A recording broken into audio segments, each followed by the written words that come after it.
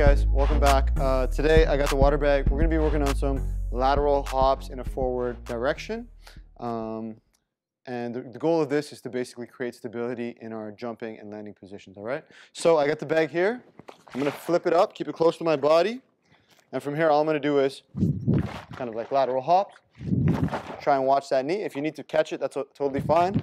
But try and work on that knee stability, allowing yourself to fix the water from pushing you all over the place. So grab a bag, give it a shot. Good luck.